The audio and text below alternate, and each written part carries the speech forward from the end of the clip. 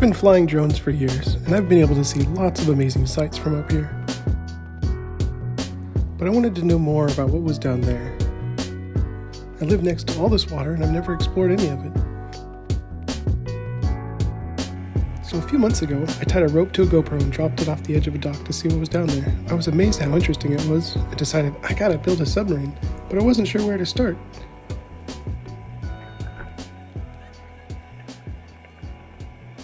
After checking some other DIY sub builds, I found this company called Blue Robotics, which had this awesome sub for sale.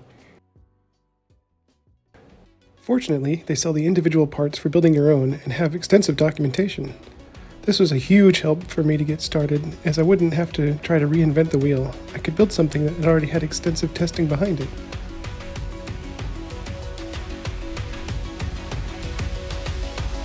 So anyway, I started building.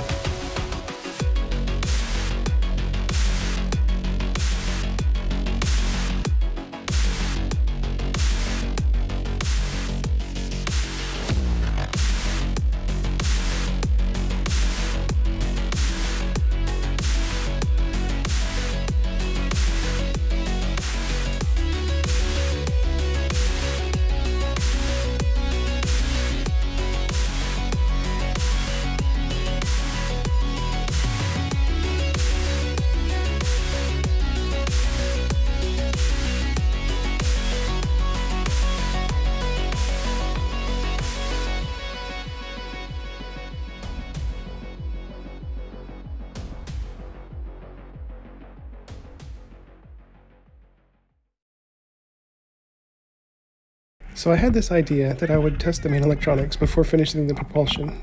I strapped on some weights, about 4 pounds I think, and lowered it into the water.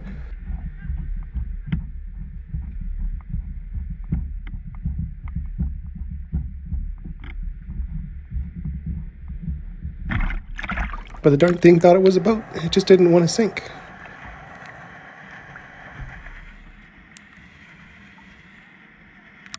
It wasn't a terribly successful test, but at least the sunset was nice.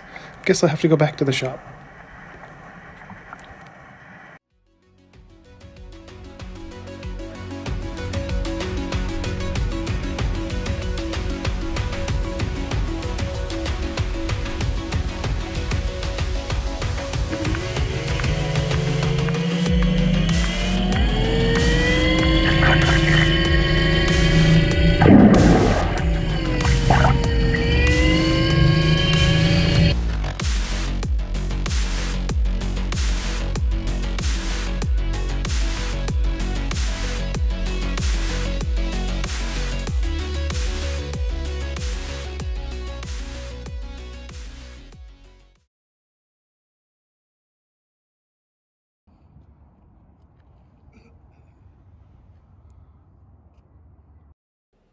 This is my first real-world test of the sub. We were at a dock at about 2 meters of water, so if anything went terribly wrong, recovery wouldn't be too difficult. The water was surprisingly murky, but I was still able to see the bottom enough to navigate.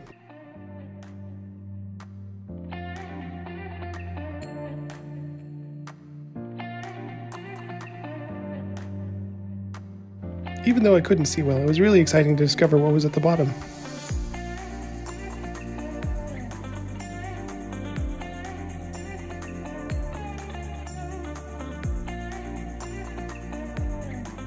Ooh, some golf balls.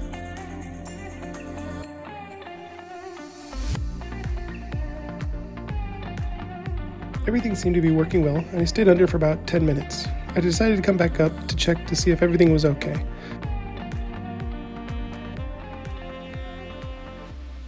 After pulling it up, though, I found that there were some leaks. I later found that the water was coming in through some of the motor wires, and they needed to be sealed even better.